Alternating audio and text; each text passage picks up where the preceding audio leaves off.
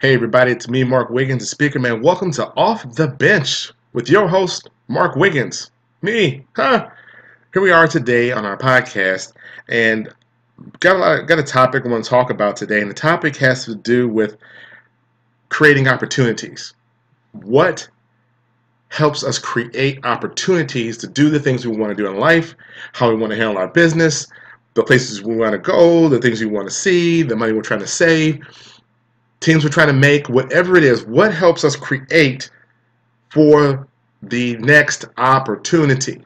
It's been said that opportunities never go away. They go to the person who's most prepared.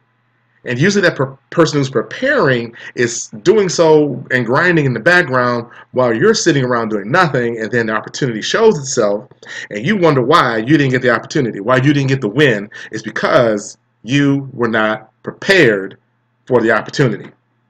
When preparation meets success,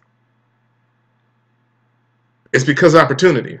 That was right. Let me reverse that. When preparation and opportunity meet, success is born. There it is. When preparation and opportunity meet, success is born. Yeah, work with that. That's what we're talking about today. We're talking about how to take advantage of our opportunities to get ready to go. Let me share with you a story about opportunity. I am an entrepreneur. All right. I used to own my own cookie franchise back in the day. I don't own anything right now currently, but I still consider myself an entrepreneur type person, spirit, and whatever, and working on my own things like this podcast. So I'm continuing to work in that vein until opportunity presents itself, but I got to put the work in, right? People who have these great podcasts, they're doing a lot of good things, they've monetized them, they've got groups, they're speaking, they're training, all because they prepared to do this thing.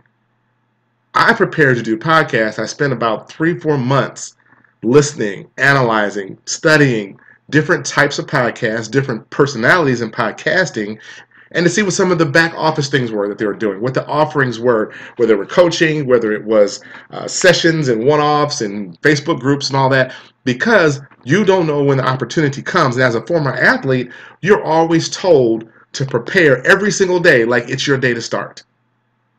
You're one turned ankle away, you're one suspension away, someone got sick away, or someone died and had to go away. And I got a story about that, about being able to get ready to go play.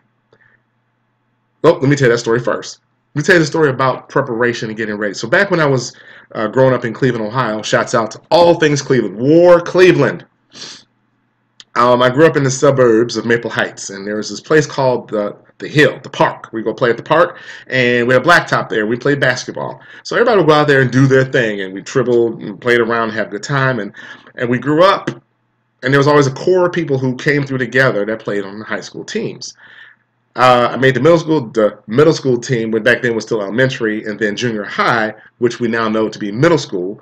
I was on the junior high team with my boys from the hood. We all elevated up into the freshman year, very anticipated class, right? And coming up through, we were pretty good. I wasn't the best player, still kind of awkward with it. And I grew over the summer like 6 inches. I grew from 5'9", 5'10", somewhere to 6'2", somewhere in there. Do the math. Came into the gym, everybody was looking up at me like, oh, wow, okay, all right. But I was skinny as this microphone cord, and I couldn't walk and chew gum at the same time. Nonetheless, our freshman then, JV team, I was called the JV team. Our JV team was beasting.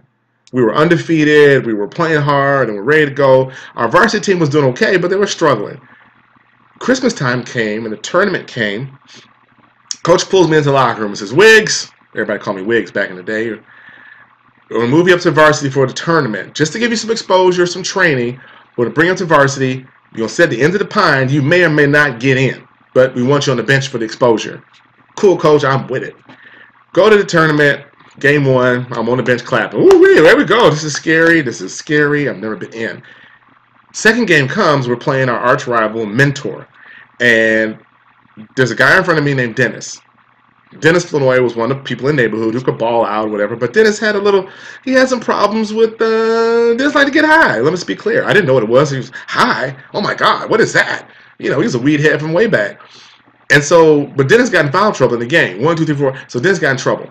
So At halftime, I walk into the locker room, and the coach goes, "You better get ready." What?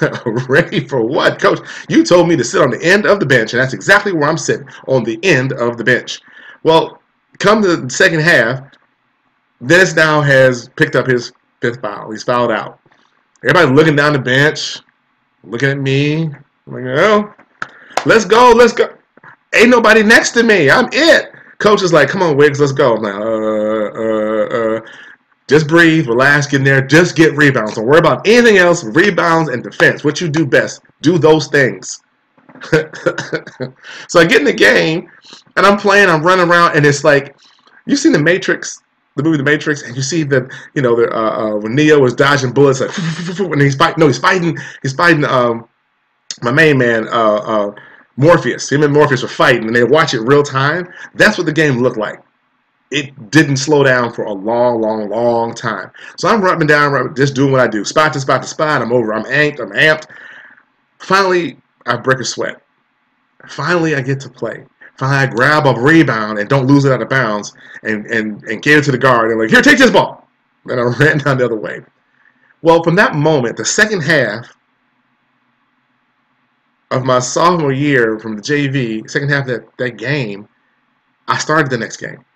I started from every game forward the rest of my high school career. See, if I had not been preparing that whole time to get ready to go play, the opportunity would have presented itself and I would not have been ready. I would not have been ready. So it's about opportunity and being prepared and getting ready to go for when it shows up. Now back to my entrepreneur story. I go to a lot of different trade shows. I go to shows in Vegas, in Atlanta, Orlando, wherever else I can find one that my company will pay for, and I'm gone. And there was this session I went to, and this thing called Seeds of Happiness. You gotta look it up online. This is really, really simple. Seeds of Happiness. They're brightly colored lumps of clay that have a really kind of funny face on it and puts a smile on it.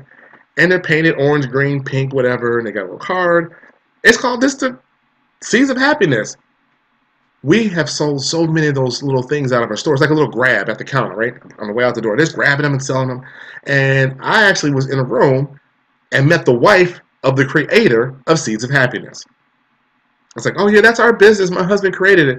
I said, would you please tell me the story? Now the story's on the back of the card, but I wanted the story behind the story on the back of the card.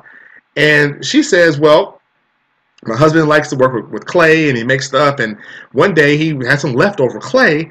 It fell on the floor, and he didn't know what to do with it. So he just took it, made a face of it, fired it up, painted it, and made a bunch of them.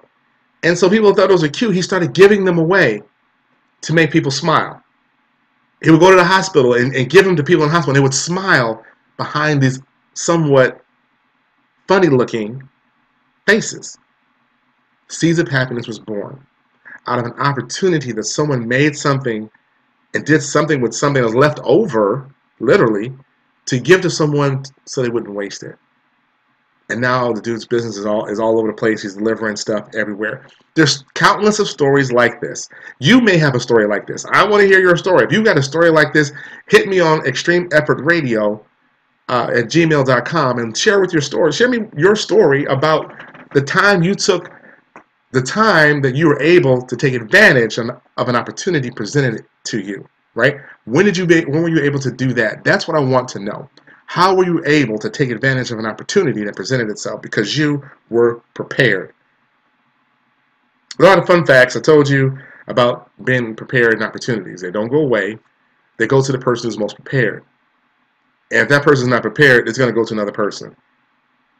You just make sure you're ready to go. So let's talk about getting prepared.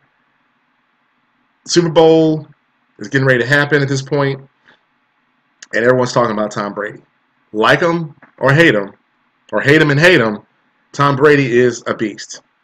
He's a beast. He's proven himself to be the sustained juggernaut and the Patriots out of the East that just continue to win.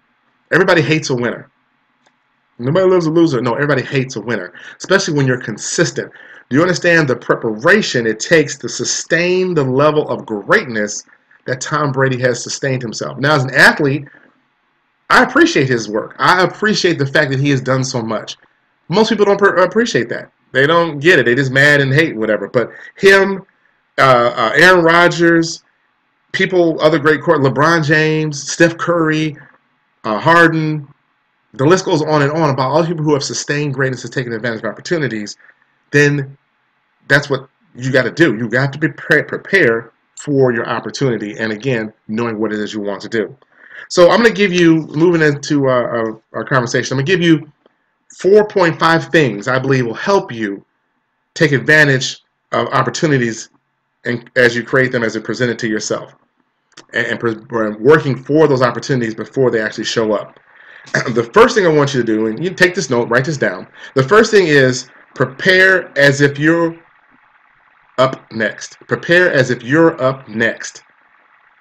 When we are next, there's always this anxious getting ready to go. You could be standing in line at McDonald's and be ready to go next to place your order. You done seen the menu 4,062 times. But some reason you get ready to go. I'm going to order. I'm going to commit to the double cheeseburger today. I'm going to get the fried chicken sandwich. No. You know what? That's a good deal. I don't know. Sir, can I help you? Just a moment. No, you're not ready. You should have ready to go. You should have been more than ready to go because you had a whole 4 minutes to figure it out when you walked in. Prepare as you're next in line. And when you do so, you'll be surprised that when you're ready to take over, an opportunity comes, you'll be ready to take over, right? When you're waiting to take over and preparing, then when it shows up, you'll be ready to take over. So that's what we're going to do, is continue to work and prepare as you're next up. There's a concept called moving without the ball. And again, I do a lot of basketball talking and whatnot. And moving without the ball simply says that I'm going to work and move and do effort until I get the moment that the ball happens to land in my hand. And when it lands in my hand, there are only 3 things positively that I can do. I can dribble, I can pass, or I can shoot. Now, I said positively because I can turn the ball over, I can fumble it, it can get stolen. There's a lot of negative things, but there's only 3 positive things that can happen when the ball is in your hand. Shockingly enough, there's statistics out there on stats on NBA.com that actually talk about the amount of time players have the ball in their possession. In a 48-minute game, you'd be stunned to know that most players don't have the ball in their hand more than a few minutes. A few minutes. You're scoring 35, 45, 55 points. It doesn't take but a second to get a shot off, circa Steph Curry. So imagine you're catching the ball and shooting less than 2 seconds and you're scoring 3 at a time. So you don't have a lot of time to do anything with the ball. Matter of fact, by rule, if I catch the ball and hold it, I have 5 seconds to stand still without dribbling, passing, or shooting. Only 5. I've got 20 in the NBA, 24 seconds on the shot clock. And college is 40-something in the shot clock to do something with. So you can't hold the ball for a minute, right? So you can see how quick things are. But when they get the ball, you have to decide on what you're going to do. You can't just sit back and wait once you get the ball in your hand. The second thing I want you to do as we prepare for opportunities is to get coaching. Find someone to help you get to your next level. People can only coach you up to where they are. And hopefully you grab somebody who's above you, that they can take you a little bit higher. And then you have to get somebody who's above that person. Every coach probably has and should have a coach. I coach, and I have a coach. My sister is a psychologist, PhD, doctorate psychologist, and she has a psychologist. Doctors have psychologists. Everybody has a coach or professional person to go to and help them relieve some stuff off their mind, help them formulate some thoughts. So don't think it's beneath you or strange that you have to have a coach. Get coaching. Pay for it.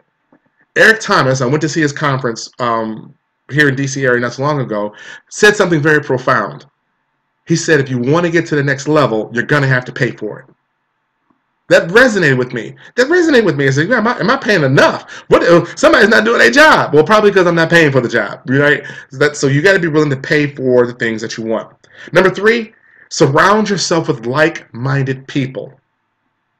Surround yourself with like-minded people. How difficult is it to do things and be achieving things in the world of real estate? Let's say real estate. You're in the world of real estate. You want to be a realtor or flip houses, whatever, but you hang around people who sell cars. Base concept is the same: customer service, retail, whatever, but they're not fully grasping the complexity of a house deal. Just like you will not grasp the complexity of a car deal. Or you're hanging around people who want to be entrepreneurs. You're an entrepreneur and you're hanging around people who enjoy working for someone else, like sitting on people's clocks. It blows your mind that they're good with this. But that's why you need to surround yourself with like-minded people. Therefore, trade associations, professional associations, networking groups, small groups, like at the church, get in a group that are people who are just like-minded like you. It helps you do a lot of work. That's the kind of groups you want to get into to help you find like-minded people. Number 4, network effectively. Learn how to network effectively and find opportunities in network situations. Remember, networking is not about what people can do for you, really. It's about how you can help someone else. What connection can I make for you inside of my network of people that I know to help you get where you want to go? Zig Ziglar said it best. If you help enough people get what they want, then you will get what you want. Help people. It's real simple. The rule of reciprocity. Give and it should be given back to you. You can't beat it. So why not give it a try? Help someone else. It may not be your industry. It may not be anything but a connect. Here's somebody's card. Tell them I sent you. And you know what? Business is business. I've done it all the time. I do this. They do that. I'm going to put you together and I'm stepping out. If it makes it work, cool. If it doesn't work, cool. Not my problem. But I at least gave you an opportunity presented for you to take advantage of. But the rest is up to you. And the 0.5 on this, the 4.5 on this, is to be CIC, as I call it, SIC. Be conscious, intentional, and consistent. That's conscious, intentional, and consistent. You want to be aware of your surroundings and what's going on with you and where you're trying to go and your goals, reviewing those every day. You want to be intentional, making sure that everything you do means something, is going to take you somewhere. Stop wasting time on things that won't take you places. A lot of great opportunities out there, a lot of B2B networking group and marketing groups that just aren't for you. Stop wasting your time. If it's not for you, stay away from it. Not saying it's bad, it's just not for you. Be intentional about how you choose to spend your time and who you spend your time with. And lastly, be consistent. Follow through, follow up, all those things that people talk about in any networking situation. You usually hear the one area that everybody can improve on is the follow through. The follow through. Making sure that you follow up and do what you said you're going to do is crucial. So those are the 4.5 things I believe will help you take advantage of opportunities. 1, prepare as if you're next up. 2, get coaching. 3, surround yourself with like-minded people. 4, network effectively. 0.5, become SIC, C-I-C, conscious, intentional, and consistent. All right, so that's it for our podcast today. Thank you for joining Off the Bench with Mark Wiggins. This is definitely a great show, a chance for me to talk about some topics. I will have guests on as well. Make sure you like me on Facebook at SpeakerMan87, Twitter, SpeakerMan87, Instagram, SpeakerMan87. Like and share as well. Go to my website, booksbymarkwiggins.com. You can order books. And definitely follow me on SoundCloud. Look for Off the Bench with Mark Wiggins. Log in there, follow me on the RSS feed so you don't miss any updates. All right, thank you for joining in. And remember, if you can reach your dreams with a step ladder, then they're probably too low. Take care, everyone. I'm out.